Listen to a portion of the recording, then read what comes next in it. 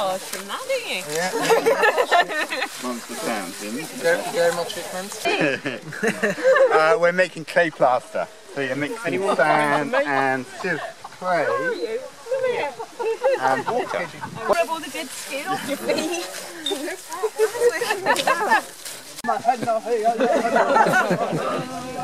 We're just adding goat hair to the. This is called hairy chalk. No, hairy plaster.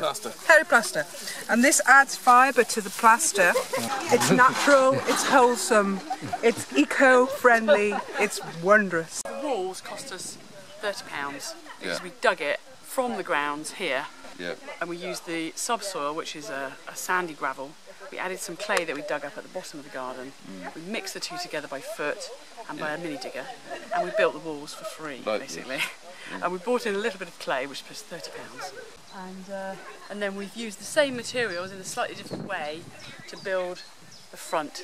So the new piece, which is like a big extension, basically. Yeah. So the back bit has been there for 400 years. The oldest cob house still standing is 10,000 years old, so it's quite a good. You've got a bit of time left. So longevity, it lasts a long time. It's strong. It's load bearing. It's got a compressive strength between 5 and 15 tons per square foot. It's much stronger than people think. People imagine that it's, you know, mud. It probably won't stay very long, but it's much stronger than that. We do a hybrid version, which is half cob and half straw bale. Now the straw bale is massive insulation, as you probably realise, and cob has got a high thermal mass, so you basically have a house that's warm in the winter and cool in the summer. So here we have the hallway. This is solid cob walls here. Reclaimed pallets on the floor. Like concrete. You can see the old clay lumps here. Focused in on there. Yeah. And that's the clay lump is just a cob made into bricks, basically, made into little blocks. And it became fashionable about 1700s, where they just, in this part of the world, in East Anglia, they started making them into bricks. I thought they thought it was quite sophisticated, you know, to make bricks, rather than just, you know, a lump. But the form we use is just free-form sculpting. We sculpt it directly onto the wall. Really? So I'm a sculptor originally, so that's where I kind of got the interest from. Yeah. And obviously, for it to be the most eco-friendly form of building there is really a big draw as well. Today, the people are making clay plaster where they're sieving clay and sand, and this is what it ends up looking like. This is painted with organic paint.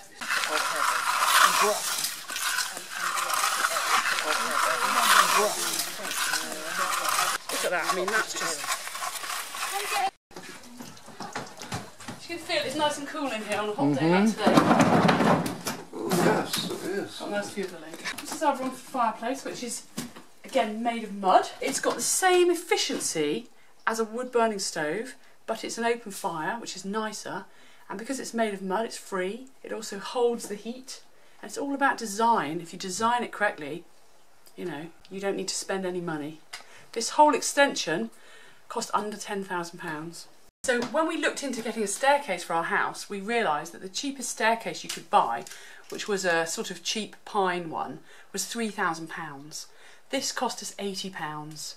It's just made of mud, it's just made of cob, with some oak treads, and then we've painted it with an organic paint.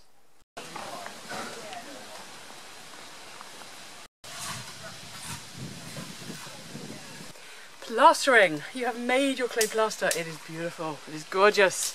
And we're going to put it on the wall. Now obviously you'd normally put it on the inside, but we're going to be doing it on the outside just for practice. A bit of both. Okay, so this is a typical wall. You'd obviously try and get it as straight as you can before you plaster it. So the first thing you do is you need to basically wet it down. And I'm sure you will realise why you need to do that.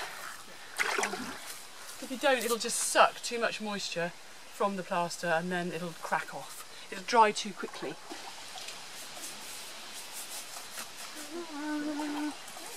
Okay, so the reason we spent so long fiddling around with our mix was to get the perfect mix, because that is literally half of the battle. So the other half is the timing. So it's getting the clay plaster on the wall and finishing it at the right time. Okay, so we're going to put it on, let it go off a little bit, and then finish it when it's just about ready to be finished, and that's when you get that perfectly smooth, beautiful finish. Just get a nice bit of sandpaper. Unless it's brand new, they're all going to go a little bit rusty, so I always just use the sandpaper. It's got to be the right consistency. Now some people use floats, you know, which are hawks rather, which are you hold it with a hawk. I just use a handful. You know, it's up to you. You've got to get your trowel fairly wet. Place it on. Obviously, it's just like icing a cake, essentially. You're just using a fair bit of pressure. If you can keep the angle as low as possible, you get more of a sweep. But, you know, obviously it's very easy to knock it off like that. So just bear in mind. See how much pressure and force I'm using? Quite a lot of force to get it on there. You want to squeeze it into all the holes so that it has a good key. Obviously, if the wall is too flat to start with, you can do a little scoring up. And this to me is the joy of life. This is the joy of life. This is just heaven.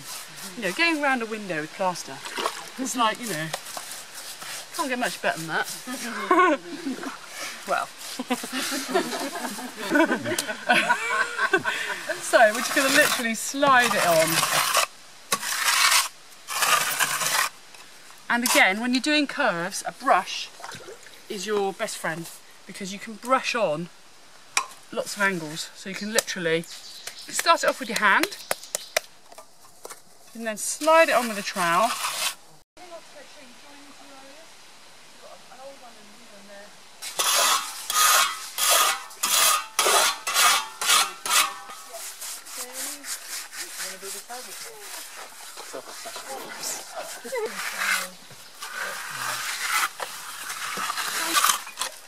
So just literally sweep over. Okay. Like that. Keep this wet.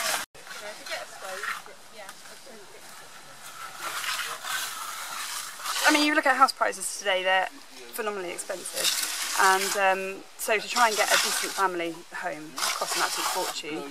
To build a traditional home, or a modern home these days, is expensive as well. And if you buy one of the new like Wimpy homes or something like that, they cost a fortune and they're a load of rubbish. Whereas these are taking it back to, you know, earth, and all the supplies are here in the ground. So it's great. Wanting something a bit more natural, sustainable, comfortable, and something that I could build myself, really. It's interesting for us. It's a move away into more sustainable, more eco-friendly properties, and we want to build our own house. Because we have a green business and we are looking to build things really like pizza ovens, benches, possibly storerooms.